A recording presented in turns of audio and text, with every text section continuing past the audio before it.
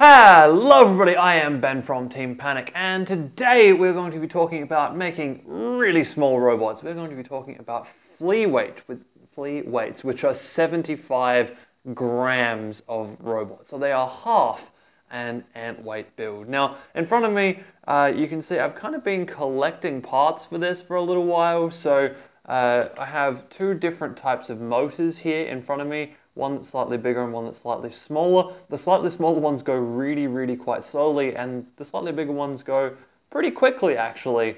So I've picked these two motors out because they are smaller than the motors I run in my ants. And yeah, I just wanted to have something smaller than those so that I can cut some weight on the drive system, because of course I'm going to have to cut weight pretty much everywhere if I want to build a 75-gram robot with a weapon.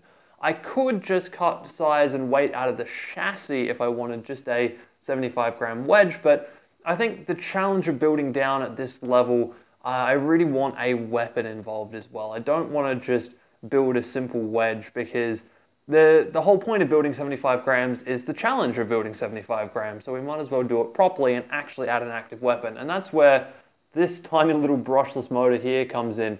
This thing is absolutely minuscule. I do have smaller ones though, but we'll talk about those in just half a second. And of course, I have a tiny little 100 milliamp hour 2-cell battery that we made together on this channel. So you can jump back and have a look at that video if you want to.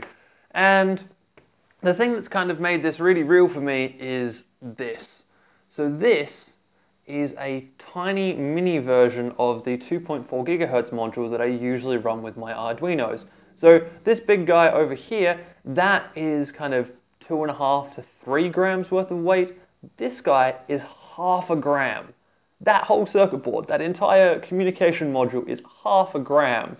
That's absolutely insane. So that means I can get away with putting my Arduino system into a 75-gram robot. That is going to be awesome to see. So that's what we're going to do today. We're going to build a 75-gram robot. Over here I have a bit of a test base that I kind of printed up a little while ago, and didn't really ever get very far because I didn't think I had enough space in here, and on the whole I didn't really like this design either. It wasn't a great start. So as I mentioned, I've got those choices for drive motors, but I also have this little thing. So this here is a tiny little micro RC car that claims to run on 2.4 gigahertz. I'm not sure how much I actually believe that, but it does have some very quick motors in it. In fact, they are ridiculously fast.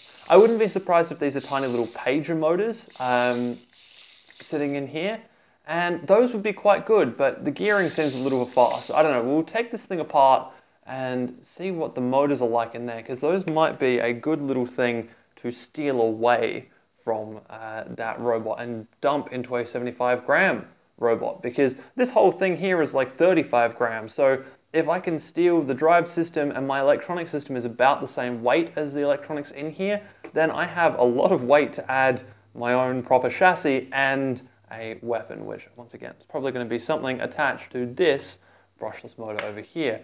Yeah, and then on top of all of that, if this goes well today, we're going to push lower than this. So all of this stuff is kind of me toying around looking at 75-gram stuff, which we're going to finish today. But then all the way over here, this is me toying around at the 25-gram level.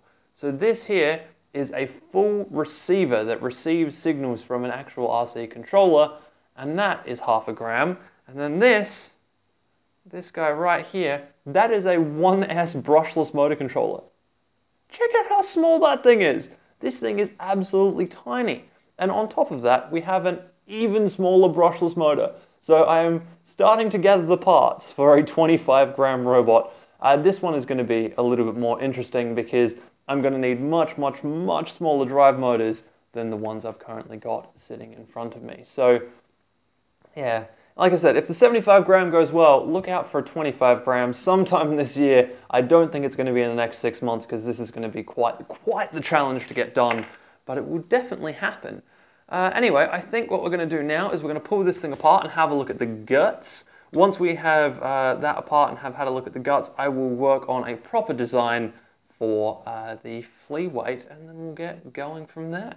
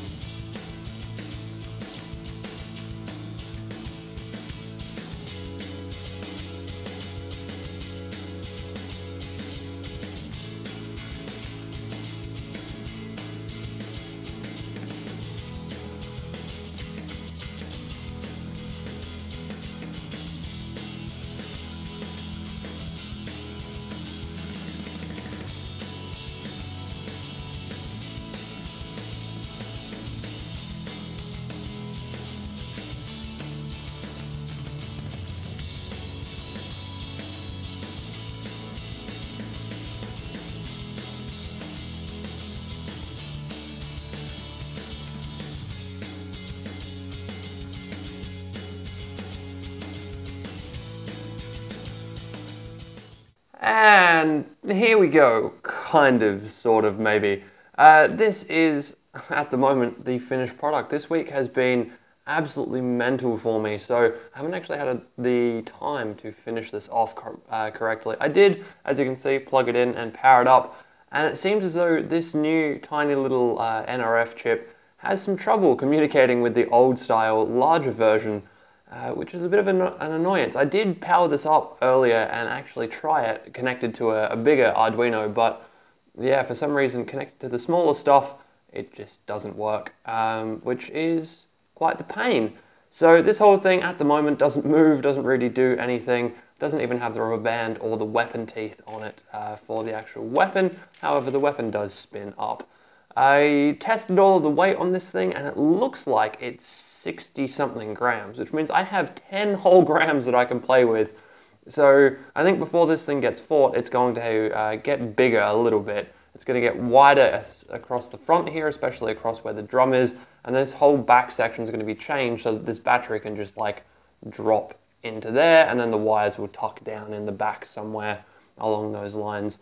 Yeah, and unfortunately that's going to be it for this video. I've just run out of time to get all of this stuff done. This was, as I said, a bit of a crazy week. There was battle bots and all sorts of stuff going on.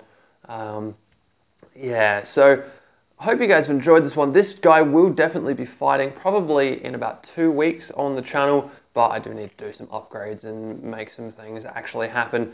However, this goes to show you that it is actually possible to build too small for a flea weight, and that is what I've done. It's absolutely what I've done. I've got a whole 10 grams left. I can't believe that that's happened. Yeah. Anyway, like I said, I hope you guys enjoyed this one, and I will see you in the next video.